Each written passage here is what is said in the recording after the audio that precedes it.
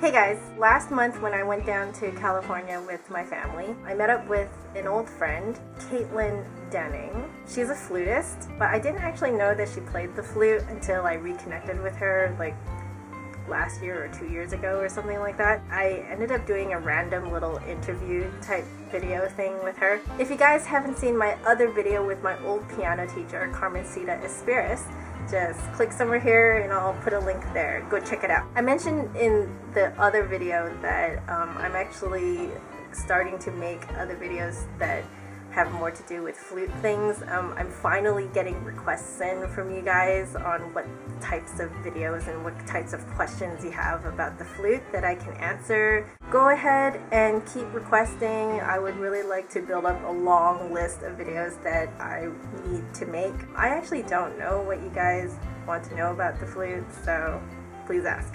Okay, so anyway, hope you guys enjoy this little interview video thing with my friend, and I will see you guys later. Bye.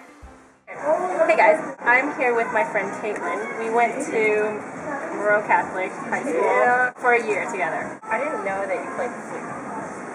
Until I found you again on Facebook. Yeah.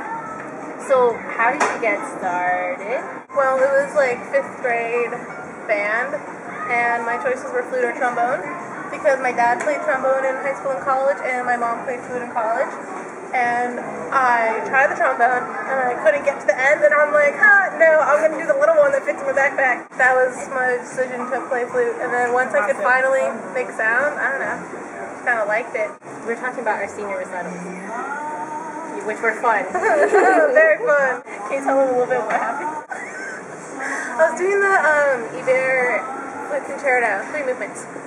Why did I do that? I don't know. 3. In the first movement, I was 5 lines in, and it was like right before like a 3 measure rest, and I skipped a line, didn't notice it, and got to the rest before the accompanist did it, and I'm like, why is he not playing what he should be playing about this rest?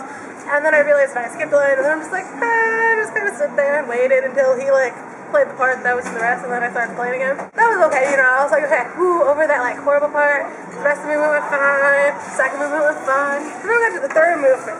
Third movement is like 5 pages long, and it's got really horrible page turns, so like a week before I had finally photocopied my pages, and I hadn't practiced it with the pages and flipping and stuff, and so we finished the second movement, and I turned the page to the third movement, and I'm like, okay John, go ahead, start playing. So my accompanist starts, first note, I realized, crap, I haven't set up my pages, and I'm not going to be able to like turn stuff in time, and the last 2 measures of the first page I had memorized because it was easy, so I flipped like 2 measures early, and I'm like, okay, I've got like 6 measure rest coming up ahead, I'll just play through this, and I'll set it up then, which I did, and then I realized right before I had to play again that I pulled up the wrong page, like 3 pages ahead of where I should be, as opposed to what I needed, and so I'm like, crap, and so I had another like 2 measure rest, and I'm like, okay, I'm just gonna like flip this around and be super cool. And then I like dropped pages to the ground.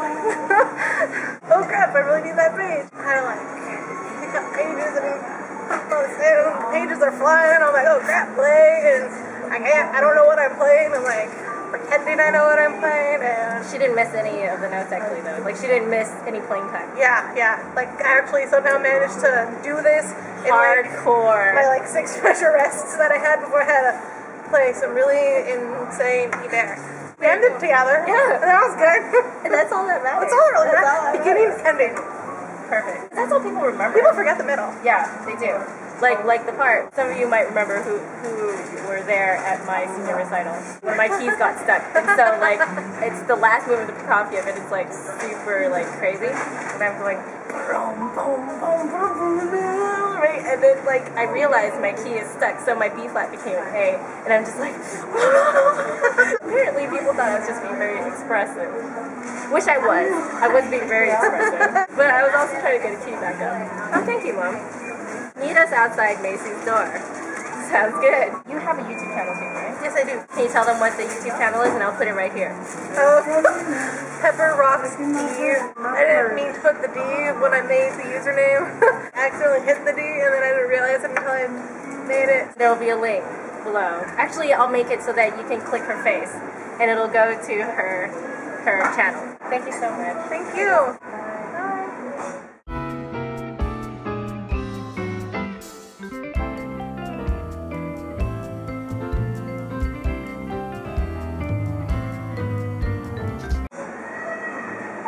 Okay, anyway.